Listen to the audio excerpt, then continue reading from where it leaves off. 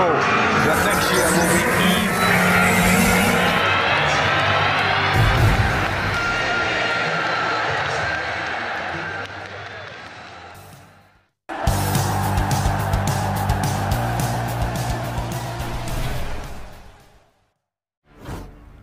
Manchester United submit 20 million euros a bid to sign Argentine international report. 20-time English champion Manchester United have lodged a 20 million euros bid to sign Guido Rodriguez from La Liga outfit Real Betis. A report from 90 Minutes via TheHardTackle has claimed the Red Devils, who were beaten 2-1 in their Premier League opener against Brighton Hove Albion on Saturday, August 6. Arriving in midfield reinforcement, they had reportedly agreed on a transfer fee with Barcelona for Frenkie de Jong, but failed to convince the Dutchman to join the club. Chelsea are now believed to be leading the race for 25-year-old Sergej, having given up hope of signing the former Ajax midfielder. Manchester United have reportedly drawn up a list of potentially attainable targets.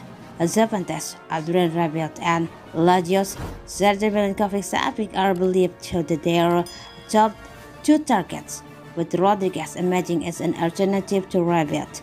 As for the aforementioned report, Ten Hag's side have already submitted a 20 million euros offer for Betis, Argentine midfielder, and are discussing personal terms with him.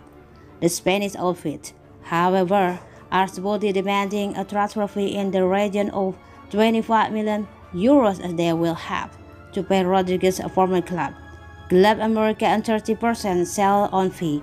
Rodriguez joined Betis from Club America in January 2020 and has nearly 2 years, June 2024, left on his contract.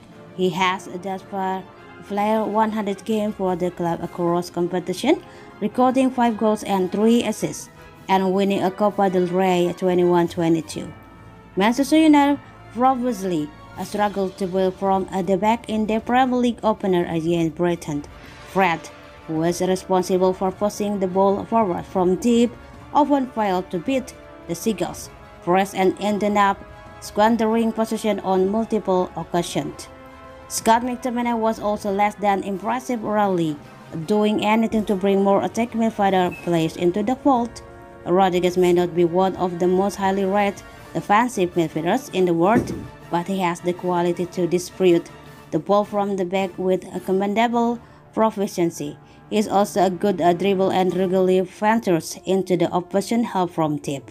If Manchester United find a way to finalize the Argentine international transfer, he could become Ten Hag's go-to defensive midfielder this season, making life considerably difficult for Fred and McTominay.